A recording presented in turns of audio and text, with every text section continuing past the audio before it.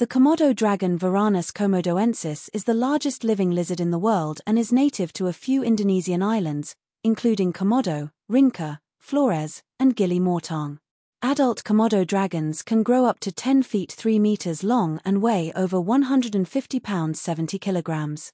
They have strong limbs, sharp claws, and powerful tails, with tough, scaly skin that helps protect them in their harsh environment.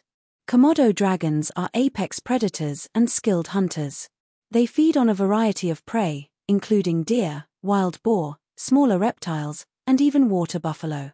Their hunting technique combines stealth, power, and a venomous bite.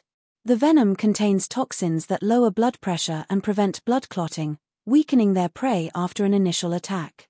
Despite their fearsome reputation, Komodo dragons are solitary creatures, coming together only to mate or feed. They reproduce through sexual reproduction, but females are also capable of parthenogenesis, laying fertile eggs without mating, a rare trait among vertebrates. These reptiles are considered vulnerable due to habitat loss, climate change, and human activity. Conservation efforts within Komodo National Park and surrounding areas aim to protect both the dragons and their ecosystem for future generations. Thanks for watching.